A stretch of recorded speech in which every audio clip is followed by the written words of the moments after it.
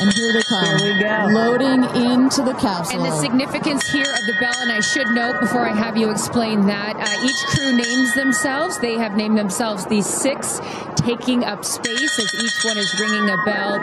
And the significance of that is what, Ariane? This is one of our traditions.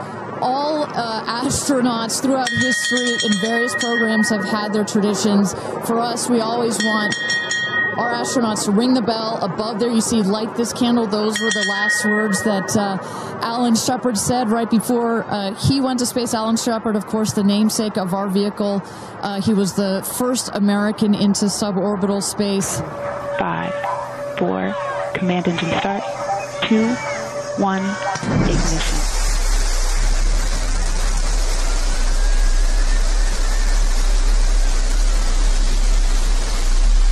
Liftoff. New Shepard has cleared the tower.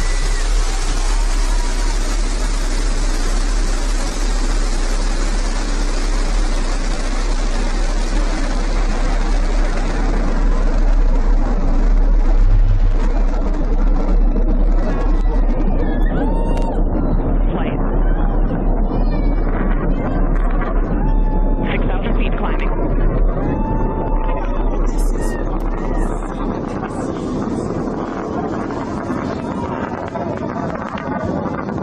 Begin throttle down for Q limiting. Engine response looks good.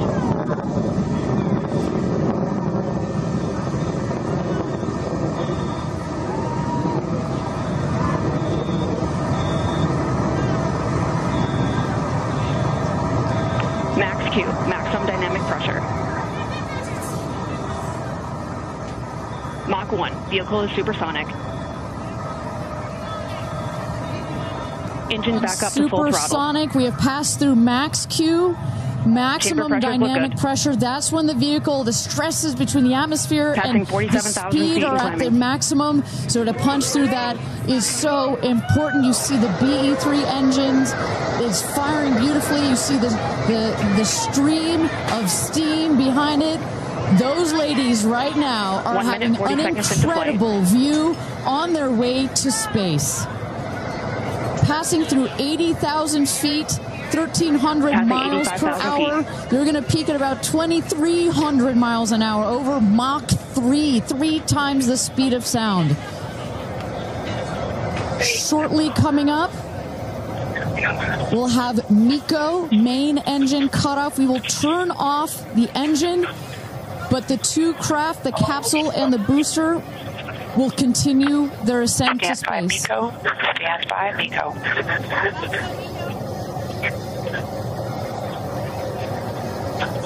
And our... And there you saw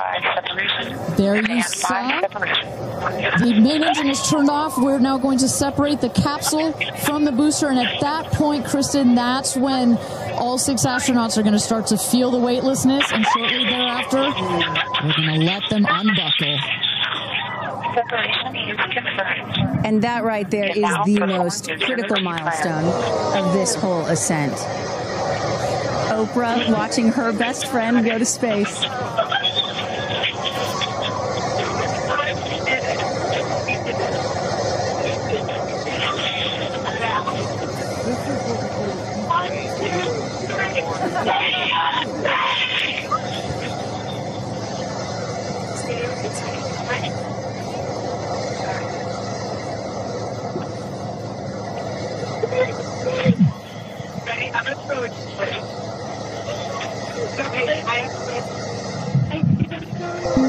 And the 2 craft is separated. Put it up there. 328,000 feet, 100 kilometers. Welcome to space, ladies, or shall I say, astronauts. The Blue Origin NS-31. 6-person crew included pop singer Katy Perry, film producer Carrie Flynn, civil rights activist Amanda Nguyen, NASA aerospace engineer Aisha Bowe, journalist Gail King, and pilot and journalist Lauren Sanchez. Space! Tamir's in space. It's okay. Where's Flynn up there? Flynn, bye. You look at Flynn, I gotcha. I gotcha, Flynn. Gotcha. Proud of you, Flynn. Flynn, can I get Oh, the moon! You guys, I have to tell you, look at the moon. That's amazing. Wow, look at the blue line. Oh my gosh. Oh my God! Wow. Oh my That's our pink moon. Okay. Now it's time to look out that way. Oh my gosh. So much. There comes the rocket down. It's going to relight its engine. We're going to also see a sonic boom. We're going to hear that shortly here. And remember, this is something that had never been done before until just a few years ago. Truly the stuff of science fiction that you're about to watch in just seconds. Drag brakes. Sonic boom. Engine relight.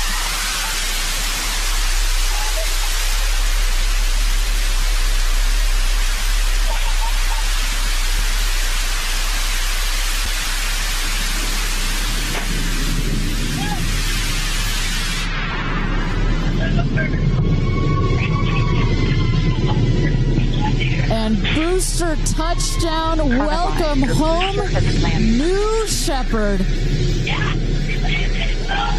Picture perfect landing right there. Picture perfect landing. Right on target. You see that dust kind of creates this dramatic cloud that reveals the beautiful rocket that has just taken these ladies up to space and back. And I love the echo across the mountains. Is that what I was hearing there? That's what you were hearing. You heard the sonic boom, then you heard the engine relight, and all of that reverberates in this big, beautiful valley in West Texas.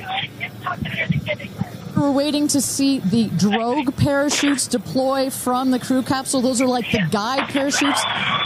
There go the drogue parachutes. Just free-falling right there until those drogues came out. And then next will be the main parachutes that get pulled out. Hear that screaming inside the capsule? And all three parachutes reefing, and they will slowly inflate, slowing the capsule to a nice, smooth 10, 15 miles an hour. They are cruising back home. 3 good parachutes. And you will see a puff of smoke when it touches down. A puff of dust. Actually, yes. That's normal. A puff of dust, last milliseconds. Air cushion that will kick up the dust. It's a very soft landing despite the sporty perception. There it is.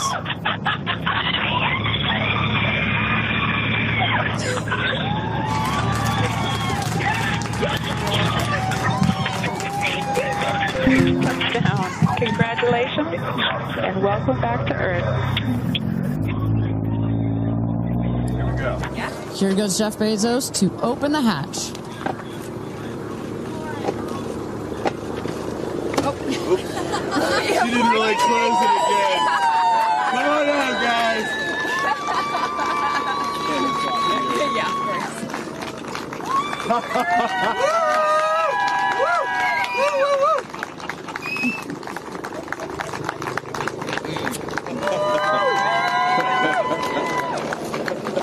Katie!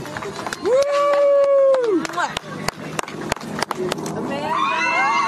Woo!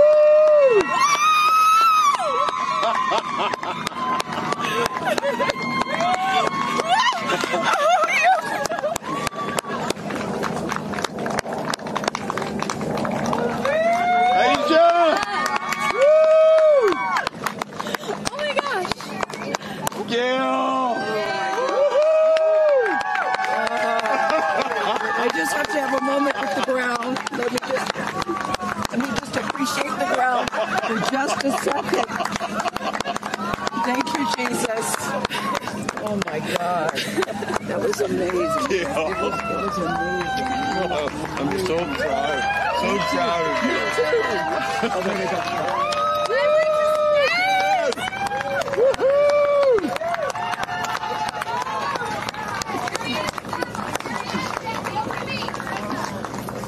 Amazing. I'm so proud of you. I don't think you can describe it, because, you know what I was saying, it was like quiet, but then also really alive. And you look at it and you're like, we're all in this together. Like, that's all I could think about is like, we're so connected, more connected than you realize, because you just see right here, you see like, you know, states and all these things that like divide us, but we're not. I usually have nice words to say, but in this moment, I just want all survivors to know that you can heal. No dream is too wild, and that if it's so wild out there, like going to space, you can absolutely make it through, and it can absolutely be possible. I have almost no words. It was the most incredible experience of my life to be up there and see like such vast darkness in space and look down on our planet. The moon was so beautiful, and that was like, I felt like that was a special gift just for me. I can't even believe what I saw. When somebody calls this a ride, this was not a ride. What happened to us was not a ride. This was a bona fide friggin' flight. It's oddly quiet when you get up there. It's really quiet and peaceful. And you look down at the planet and you think, that's where we came from? And to me, it's such a reminder about how we need to do better, be better. Do better, be better human beings. And what do you mean by that? Processing. Well, it's so nasty and so vitriolic nowadays. And I mean, if everybody could experience that peace that we had up there, and the kindness and what it takes to do what we did, all the people that it took to get us up there and get us back safely, I'll never, ever, ever forget. I will never be the same. I mean, when you get up there and you see the Earth, and it's so beautiful, and it just fills the screen, and it's not just your window. It's like everybody's window, and there's no boundaries, there's no border. There's just Earth. Wow. It's incredible. You know, Gail is so honest that this wasn't her dream, but this was a dream of yours. How do you feel now that you just achieved it? Like I picked the right dream. And when we landed, I said, Exuma, I'm good, blue calm, but I'm ready to go back. Wow, really? Yeah. I feel super connected to love. So connected to love. I think this experience has shown me you never know how much love is inside of you, like how much love you have to give, and how loved you are until the day you launch. It's not about me. It's not about singing my songs. It's about a collective energy in there. It's about us. It's about making space for future women and taking up space and belonging. And it's about this wonderful world that we see right out there and appreciating it. This is all for the benefit of Earth.